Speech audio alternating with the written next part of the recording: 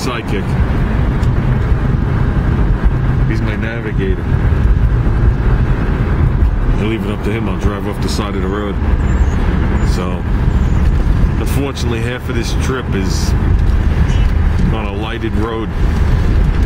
So, if you have a car, you can be there in 20 minutes. If you have any kind of truck or trailer, it's going to take you 45 minutes.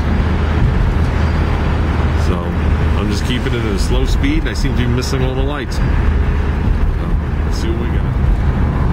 Well, I think we're getting close. I saw my navigator shake his head a little. So, I kind of know where I am, but I don't know where I am. So, let's see what we get. Okay, we're at Hempstead Turnpike. Which way do we go? Nope, his head is moving to the right. That means we got to go to the right. There's Junior haggling on a tripod.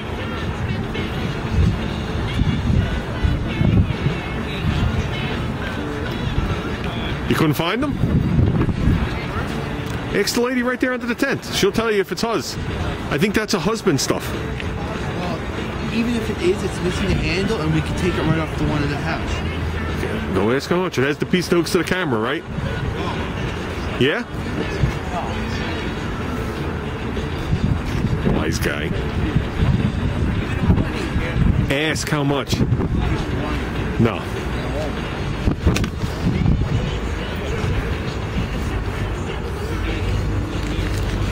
Just hand me the money. I will not spend more than more. Yeah, right. Yeah. How much you think I'm giving you?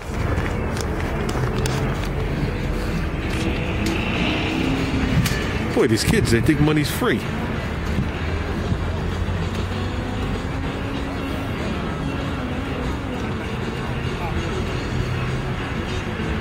Well, the day started off sad.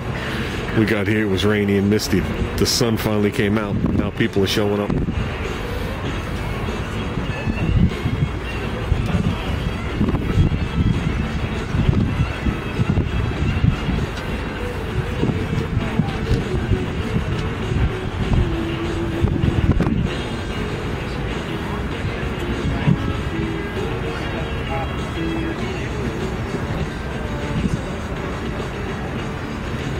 Yep, he just did a haggle.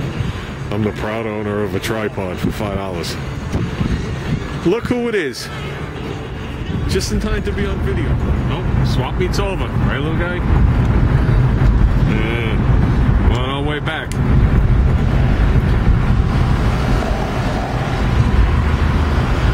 We met the idiot of all idiots today.